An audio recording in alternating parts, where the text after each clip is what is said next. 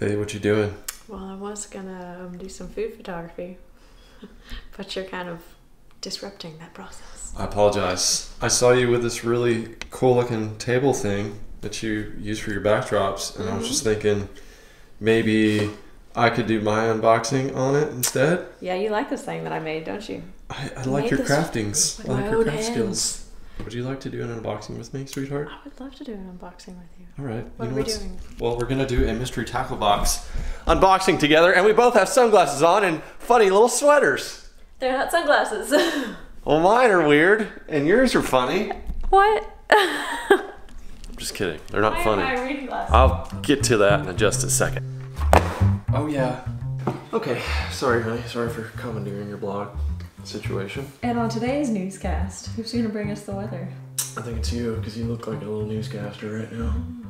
I'm excited because I haven't touched fishing related things in a while. Oh, I have your dorky glasses on. No, it's not. The reason, oh yeah, I forgot about that. Thank you, see, that's why I need you in this video. I'm still getting my head together. I started wearing these little yellow glasses because it blocks out the blue light from different electronic devices, and since I've had so many headaches, I'm just trying to make those stop because those aren't fun. That's why I have this goofy thing on. I also have a goofy bass sweater on. This is like a Christmas sweater you would see at a goofy little holiday party. This little sweater is a mystery tackle box concoction. No, these are not reindeer that are peeing in the snow on the bottom. They're actually, they're holding fishing rods. I thought they were like holding whips. Yeah, she asked about that this morning. She was like, are they whipping? Like, are they getting back at Santa?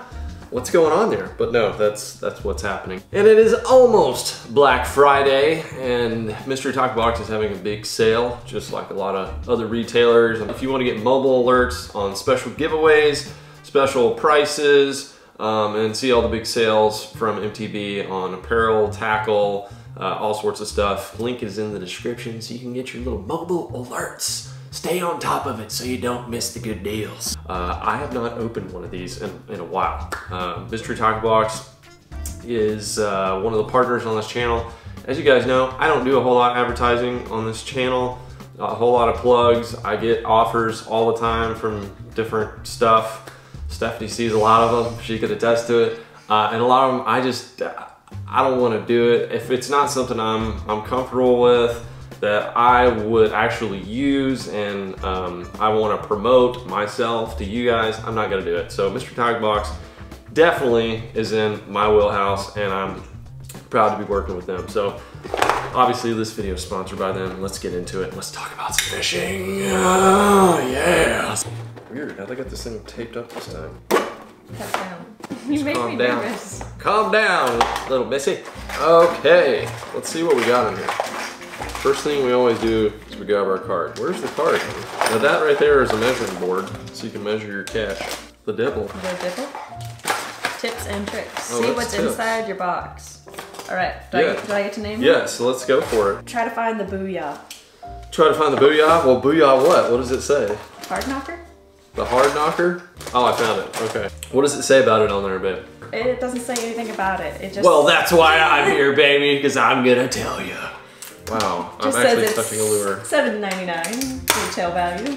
And obviously, they bundle it together so you don't have to pay that. I actually have used a lot of these in the past of different sizes. If I had to pick like 3 baits to fish in the late fall, I would say a lipless crankbait, some sort of topwater, oh, this is gonna get tough, but maybe a spoon as well. Stuff that imitates shad, because I just get in a shad foraging frenzy. And what does that look like, babe? A rattler. A rattler? It's like a rattlesnake? I guess it can kind of sound like. She's gonna call these rattlers now. It's the first thing that popped in my head. It's a rattler. Shadler. A shadler. I like that. I like that. That's a good lure. I wonder if that's out there somewhere. But this one is a 1/4 ounce. You know, the shad will actually spawn in the fall, so you'll see a lot of little tiny shad running around on mini lakes, depending on the fertility of the lake. They'll have that spawn, and then bass just get on this little tiny shad gorge, and you have to match the hatch. It's different in the spring where you're going like more of, you know, casting out bigger baits, trying to go for big bass, you'll see a lot of big bass eat small baits like this in the fall. So this is a 1/4 ounce. Really good paint jobs on these. They cast really good. The balance is really good on these. I've caught a ton of fish on them, and they have sharp hooks. It's like a really good equilibrium of you know, price point versus quality and everything. I like these. Good choice. All right, what else we got in here, babe? All right, heavy metal. Heavy metal, baby. No, I already know what this is. This one's a new product, MTB exclusive, and it has video reviews. You're good. You know who's done some of those video reviews? You. It is a tungsten finesse football jig. Yes, it is, and it's a good one too.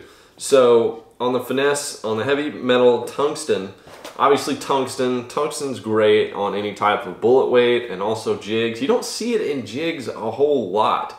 It's a little bit more expensive to produce, but if you're fishing around rocks, it makes it super, super effective. That's mostly where you fish football jigs, hard bottoms. Boat ramps, rocks. Tungsten is harder, so it emits more of a sound when it comes in contact with a hard object, or more so than lead, because lead is softer. You're gonna have a more compact look because tungsten is more dense, and you're able to get a smaller head, smaller profile out of a finesse jig, so that makes it great when you're fishing, when you want to downsize and everything, and it's gonna last. Your head's gonna last longer on the jig just because it's harder. It's got a lighter weed guard on it and a lighter hook, so this is something that you could fish on lighter line. You know, you could downsize, so like I probably wouldn't go less than 10-pound fluorocarbon, medium heavy action rod. And if you wanted to bump it up to maybe a heavy, you could. It gets a little risky when you go to heavy rods with light action or light wire hooks, but basically you just drag this on the bottom, filled rocks. And the color is peanut butter and jelly, right? That is correct. Oh, I know that. That is correct. You have been around the LFG vessel quite a few times to know that. Plus, you know, guys, I'm definitely allergic to peanut butter. And I guess peanut butter and jelly sandwiches. I've never had one. I don't know what one's all about, but if I had to rename this color skirt, I would probably call it almond butter and jelly. Which you've had. Because I can enjoy that. I love it. Because she makes me those sandwiches. Thank you. All right. Moving right along here. I'm going to get a sip of coffee just to energize the feel. The vibes. One is called a smart bait. Man, I wish we had like skits for these. Smart bait mighty minnow. That sounds like it could use a skit right there. This is essentially like a shad style bait, except it changes colors in the water depending on the temperature. It says activated by water temperature. It undergoes multiple changes. So this one I think actually changes from like a red shad color to like more of an actual shad color, I believe. So I don't know what's in here that actually makes it do that. You hear that whistling? What is that noise? Oh, it's an airplane. I think they're dropping bombs. That is weird because we never really have airplanes like that fly over our house. Coming in hot for the landing. Coming in hot! North Korea, coming in. Anyways, the plastic on these is really soft. You know, one of the first things I thought when I opened this was, is the plastic gonna be the same sort of softness, you know? Is it gonna make it harder having that extra whatever it is in there that makes it change colors? But no. This would be an interesting thing to try out and see like if that color change really makes the fish react. I don't know. You'd have to do that in like a clear. Wait, like it changes in the water? It changes in the water, yeah. Okay. So like on your boat where it's warmer, could be, depending on the time of year. It's gonna be one color, then when you put it in the water, with the water temperature difference, slowly sinking, it'll like change. How expensive are these morphing? Oh, $3.99. Yeah, they're not. Plastic baits aren't that expensive. I'll tell you guys a little rigging tip here. I'd love to fish. Never mind, because there's something in here we're gonna talk about. I was gonna say you can fish these on a screw lock hook, a little lightweighted. I like a 1/8 ounce screw lock hook. Let's talk about the donkey rig. Is it on there? It is. Lucky John. Yes, the Lucky John donkey rig. What does it say on there about it? It's a new product and it's an MTB exclusive. I'll be honest with you guys, I did not know what a donkey rig was until like a couple months ago. Someone explained. I have always called this thing just a double rig. What they have in here, this is something you just have to try. Very simple package. They make it easy for you. It shows you how to rig it on the back, but it is 2 swivels and 2 hooks that match, you know, that smart minnow or fluke or whatever you're putting on here. 1 line, and it connects to 2 lures. the action, Stephanie's like, look at that. Rig this thing up. It's like a 1 foot to 18-inch leader. Rig a leader up like that with a swivel, and then tie that on to where it'll slide down your other line where you tie another one of these baits on, and it just does. It's like this. It's like a rave back in the early 2000s. It's crazy. Is this how you rave? Especially with these, because they change colors like glow Note to sticks. self, never go to the club with LFG. It's glow stick crazy action is what it is. So when you work that through the water, it's like 2 fish that are chasing each other, 2 shad getting it on, something like that. It's crazy. It's like before Alabama rigs were around, people were throwing that donkey rig. So pretty awesome little situation. I was glad to see that in there. What else we have, honey? Moving on the list, the Berkeley. It's a digger. What? Berkeley, it's a digger. It's just the way you said it was funny. Like, Berkeley, it's a digger. You're making me sound like I'm dumb.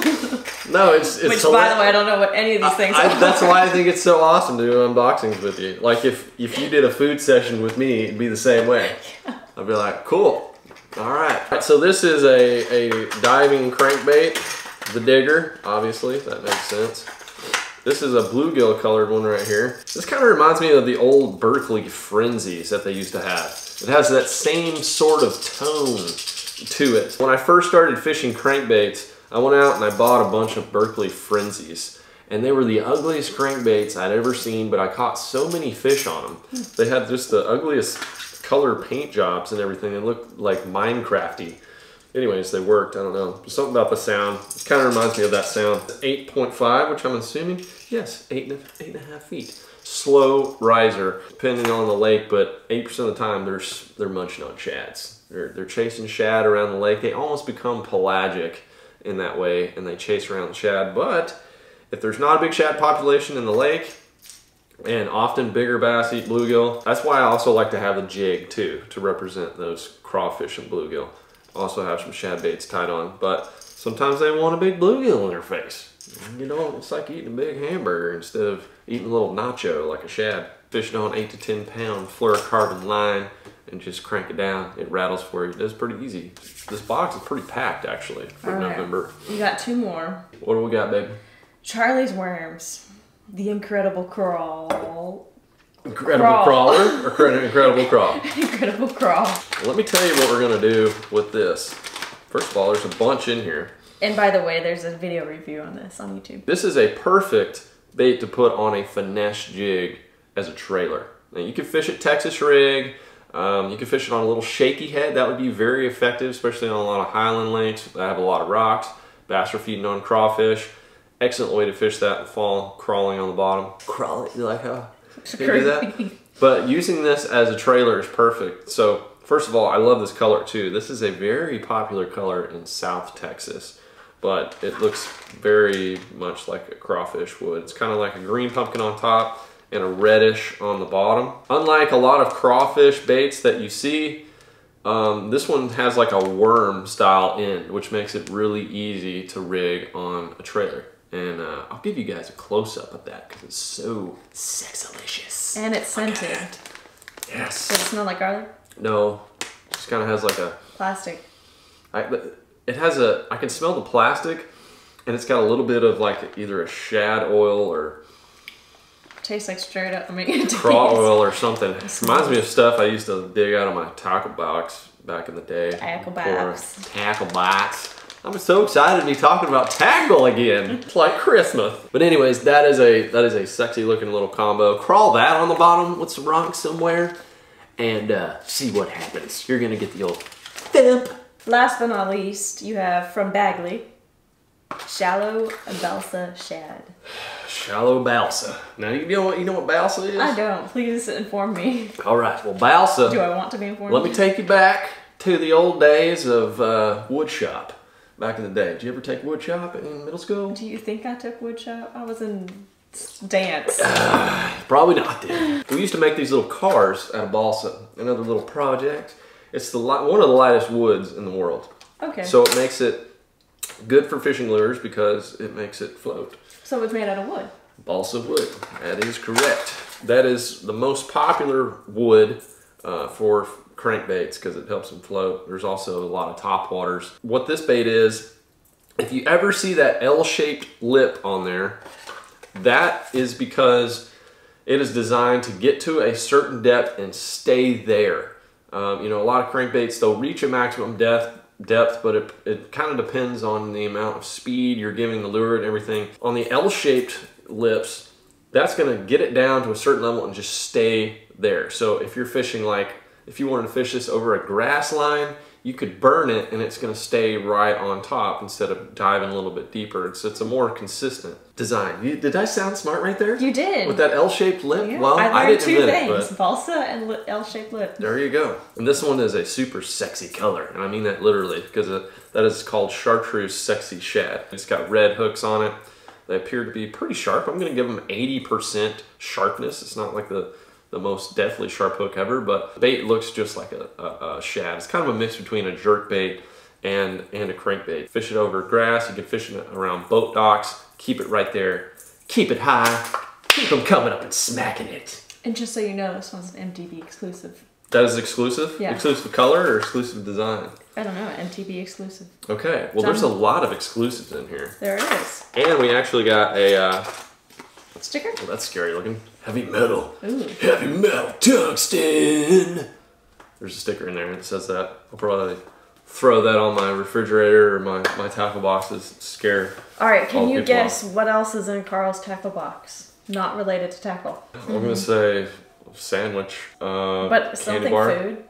No. Is it going organic, like apples? No. It's gotta be candy or some sort of nachos or... Close. Doritos. Doritos. Okay, perfect. I got it. And what do you get when you're at McDonald's? A Big Mac? No. Fake chicken nuggets that are squeezed? Chicken nugget. All right. It's fun. These are fun games with OSG. Yeah, okay. You see how much fun you can have with your wife with the Dibble newsletter? I'm sure every wife just loves it. I'm sure they do. They should actually put like a husband, wife, or girlfriend or whatever kind of thing you're going for in there, where you guys can have, like, you know, conversations about tackle. Maybe some helpful tips and tricks to get that significant other out on the water with you. You could do, like, you know, team building things in there. I've enjoyed this unboxing experience with you. It's always more fun with you. I actually enjoyed just putting my hands on some tackle. I haven't been talking about fishing, explaining lures or anything, and that's been my life for years. I'm surprised you didn't, like, reorganize your entire tackle case.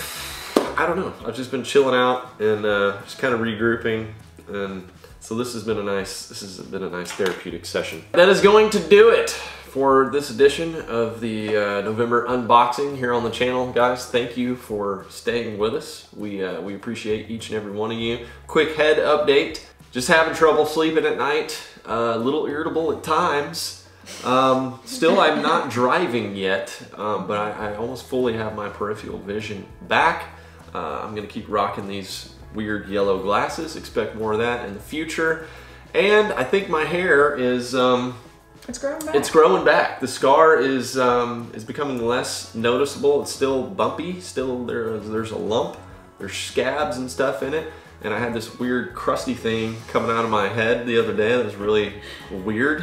I thought there was a worm coming out of my head. He comes out of the shower. Honey, is there a worm coming out of my head? I was like, a fly landed on my head earlier. There's a worm coming out of there. It turned out just to be a weird tube-shaped scab from having a hose in my brain. But we want to thank you for all your support, and just want to thank Mr. Tackle Box again. If you want to check them out, link is in the description. You can go check all their stuff out and check out their sales and check out their box selections. It makes a great Christmas gift. So if you want to gift that to someone, go ahead and do it. Make them happy. Feels like Christmas every month out of the year, and you get a nice little surprise. You get to talk about tackle, and it makes you want to go fishing. After you touch the lures, you smell them. I want to go try them out.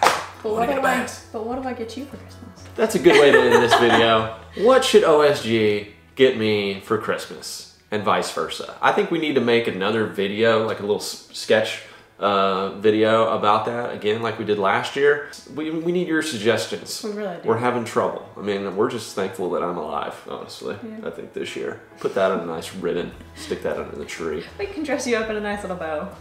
And I'm keeping trucking, baby, ready for 2018 and gonna bring some big bass your way. Thank you guys for watching. We'll see you on the next video.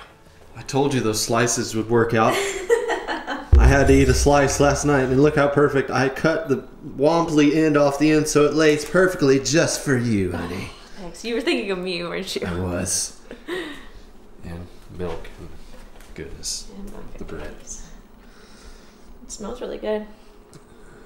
Keep killing that food game, OSG.